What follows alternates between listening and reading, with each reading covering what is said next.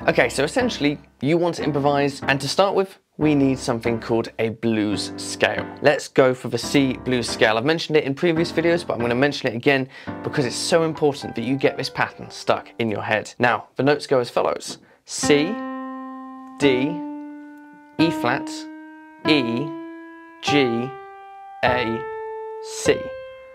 You might have noticed we've missed out a few white notes. It doesn't feel like a normal scale that might go something like this. No, this is the blues scale, therefore it sounds like this and it looks like this. So I'd suggest using the fingers 1, 2, 3 to start with. Tuck your thumb underneath to get to the E, and then 2, 3 and 5 at the top. 1, 2, 3, 1, 2, 3, 5.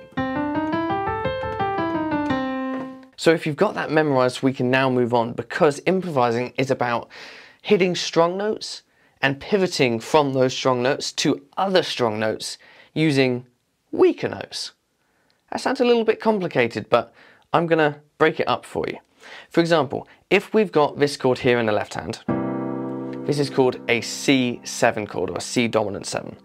And it's made up of the notes C, E, G and B flat. Now, if we're going to improvise over the top of this, we now know some really interesting facts.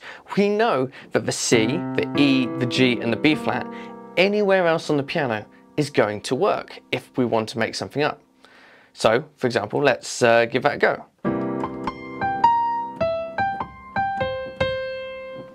I only use notes that my left hand was already playing. Okay, and what you may have already been thinking is, yeah, but you've added rhythms, you've added patterns, you name it. Yes, but it's not all that complicated. Let's simplify it even further. Let me play the chord again and minimize the amount of movement that I'm going for and see if I can get just as good effect.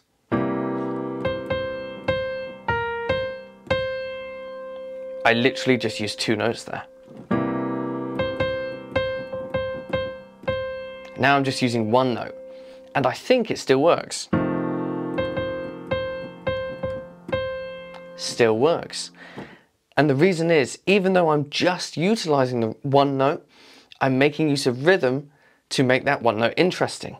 And so you can have this little bit of a balancing act where you can either go for more notes and maybe less rhythm to try and keep it interesting but easy for you to play, or you can go for less notes and more rhythm in order to make it easy to play again, but keeping it interesting. So when I played all of these notes over the top, the C, the E, the G, the B flat and the C, and did all these little funky patterns, I was essentially just doing that rhythm just with a few extra notes.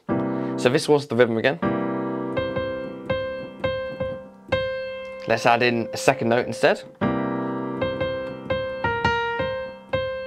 Maybe 3 notes. 4 notes.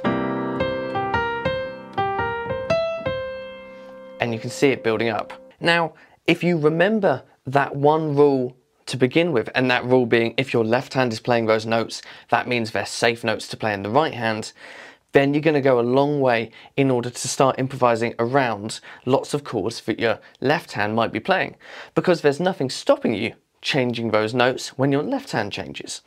So we had C, E, G and B flat. Why not have C, E flat, F and A for our next chord and open up more notes to our right hand? Now we've got C, E flat, F and A that the right hand can use. And then when we go back to the C chord afterwards, our right hand can go back to the C, E, G and B flat that the left hand played. Because our right hand is changing as our left hand moves, our improvisation can sound more and more sophisticated. If you stick to a certain set of notes while your left hand is moving around, it's not necessarily going to sound bad, but it might get a little bit disinteresting. Disinteresting? Uninteresting? Not sure what the word is, but you get what I mean. You need to make sure there's a little bit of variety for not only your audience's sake, but for your own, because you're not going to practice if you're not liking what you're hearing. And if you're getting bored from what you're hearing, then you are really not going to want to expand any further. So when you're playing and practicing and improvising, take the notes from the left hand chord, but take the notes from that moment in the left hand chord. If the left hand chord changes, change the right hand. So a little extra tip to add on top of that is probably just to say our strongest note in a C7 chord is the C. So you may have noticed every time I played a pattern in the right hand, I ended up on the C, because it sounds like it resolves, it sounds like it's meant to be there. If I play an F7 chord, yes, it's inverted, which basically means I've shuffled the order around, so instead of F at the bottom, it's in the middle. F is still the strongest note because it's an F7 chord. It sounds like that's where it's meant to finish. And if you think about that a little bit more, it means that your patterns and your ideas are going to resolve appropriately. But you don't want to just stop there. We learned a scale at the start, and there's a reason for that. If we take that first idea of only hitting the notes that the left hand is playing, we can then use the scale to fill in any of the gaps that mean our patterns aren't quite as fluid or dynamic as we'd like them to be. So again, let me give you a really simple example. Let's imagine I just wanted to do this in the right hand. I want to go from the C, I want to utilize the E, and go back to the C again. Those are two notes that are from the chord. Fantastic, we know they work. But because we've been told, or perhaps the book that we've been reading has already said, okay, you're playing the C blues, the C 12 bar blues, we know that the C blues scale can go over the top of it. If we know the C blues scale can go over the top of this, and C and E are one of our strong points, all we need to do is remind ourselves of the extra notes that we might be able to add in from the scale. So in this case, we've got C and E, but what if we used C, D, E flat and E? They're all notes from the scale, and we're going from a strong note to a strong note and passing by through very slightly weaker notes. And that one in particular is going to be very jazzy. So I think the pattern to begin with was like something like this. Something close to that. Now let's add in a few of the notes from the scale as well. Not bad, let's try another one. And there's just something a little bit extra to it. So let's see if we can expand that further. Let's say we want to play between the C and the C here, a full octave. That not only gives us all of the notes that our left hand is playing, of course the C on the top is the same as the C on the bottom essentially, but we can now add in the C, D, E flat, E, G, and the A, and the C, and the B flat that we had from the chord. You can suddenly see you're getting a lot of notes available to you that shouldn't sound too bad at all. So let's give it a go. Same idea, I'm going to come back to that C because it sounds like it resolves. Even if it's a higher one, and it's going to work. Each time that I'm playing these, I'm thinking about what note do I want to end up on. You can get away with pretty much any note leading up to that, and it's going to resolve.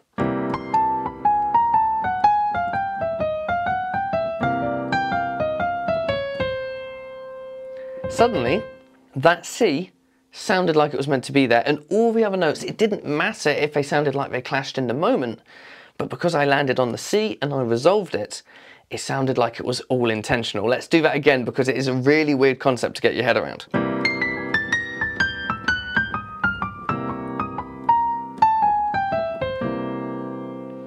The whole thing sounded like a mess, wrong notes over and over and over again. It sounded like that. And then when I hit the C, your brain switched on and said, oh, that was planned, that was intentional. It's a really weird thing to get your head around, but if you understand that, you can be more adventurous and more creative with how you're making your improvisation runs. So to recap so far, if you've got notes in the left hand, make sure you're playing them in the right. Those are going to be your strongest notes. And then, if you know those notes, utilize a scale to get between those notes, the C blues scale in this case, so that your patterns sound more sophisticated or more creative and more adventurous, which is going to motivate you to keep on practicing even more. Of course, remembering if you change chords in the left hand, say to F, we want to repeat the same thing in the right.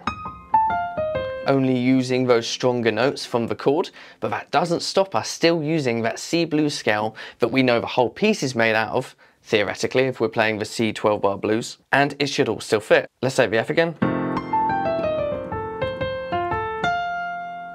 I used a bit of a scale to start with and then a bit of a chord at the end. And I think already with those starting points, you can build up something that sounds really interesting. But I've got a few more ideas that are going to really help you cement in this idea that improvisation isn't too difficult at all. The first one is that repetition in the right hand is fantastic.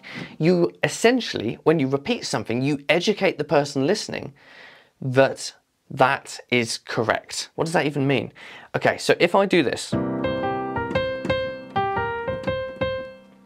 do it again, you're starting to think, oh, that's the pattern that I should be listening for. So if I play that somewhere else, I could change the chord in the left hand and keep repeating. And that means that I can get away with so much for so little. This goes even heavier if you start to use notes that are clashing, that don't even come from the scales that we've learned so far. So let's try this. Sounds a little bit odd, but why don't I play it again? And your brain is starting to learn, oh, that's not odd, that's intentional, that's for style. And then if we start creating some patterns around that, say something like this, and then go back to it, it's like we've had a bit of a conversation. We've gone from one place and then come back to this idea that we're comfortable with. We've gone to somewhere new and then we've come back to this idea that we're comfortable with. So let me give you another example just so you can see how that can work again. Let's say the pattern that I'm going to repeat is this. And leave a load of space. Now a bit of improv.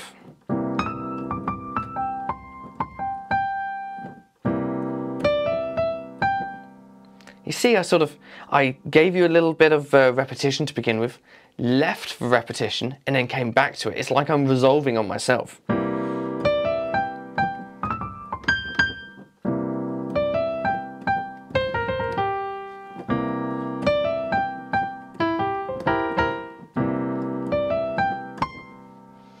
Because I keep returning, it's sounding more and more comfortable, and it's sounding more and more cohesive as a piece. I think what we've got so far is a really strong basis, but I think there are two more tips that I can throw at you that might just be worth remembering.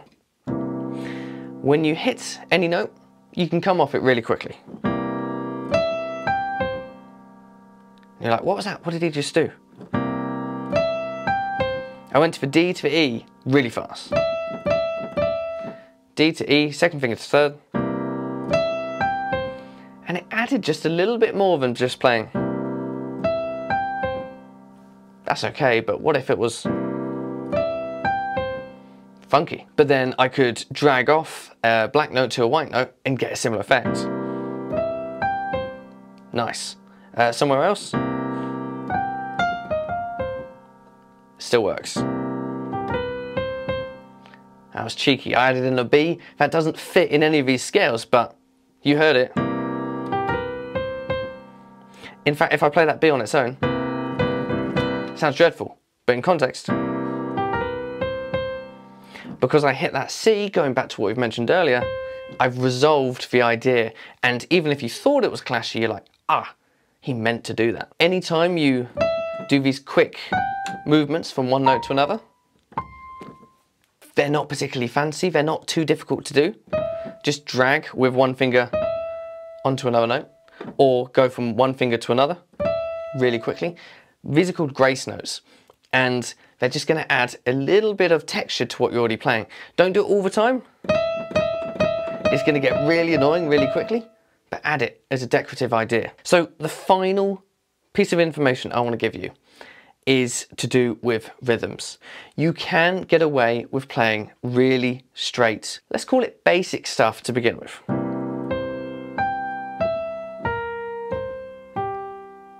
That's okay. But But if you've got that, see if you can turn it into quavers.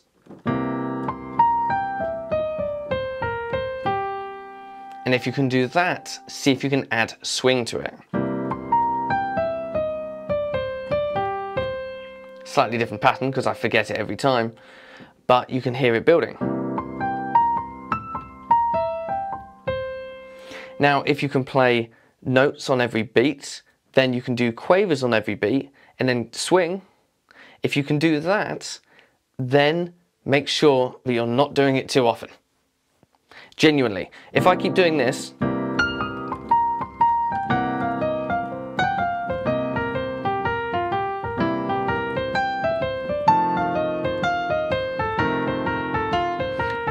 there's a point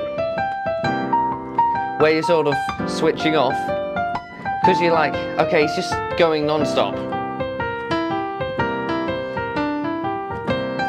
There's no room to breathe.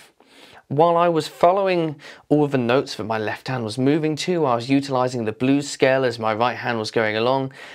I had no rhythm and I had no timing. When you have no timing and no space to breathe, you're going to bore the audience. You're going to bore yourself, and or you're going to make it really difficult for yourself. So instead of playing runs that last bar after bar after bar after bar because you think, this is clearly the way it must work, the more notes I put in the better, the more likely you're going to put off the people who are actually listening. So how do you combat this? You play with the idea that space is just as valuable as the notes that you're putting in. Let me give you an example.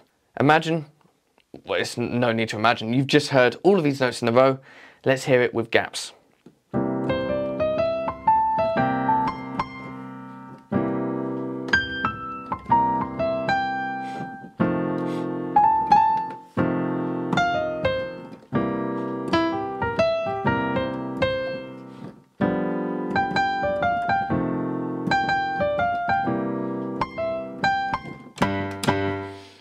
Suddenly you're thinking, oh, that was far more pleasant to listen to. That sounded like the individual knew what they were doing a little bit more and could think about their phrasing. If you can step up your improvisation from individual beats to a little bit more regular quavers, to a bit of swing on top of that, and then think about spacing and pauses to give every run and movement that you do more meaning, then your playing is going to sound that much better. And in fact, it's going to be easier for you to play it as well. And that's probably a really important thing, because if it's not relatively easy to start getting those ideas out, you're going to get a little bit demotivated. And the most important thing that you can do is stay motivated to keep practicing on a daily occurrence, and you're going to improve faster than you could have ever expected. So I hope that all made sense. If you've got any ideas, questions, you name it, pop them in the comments below.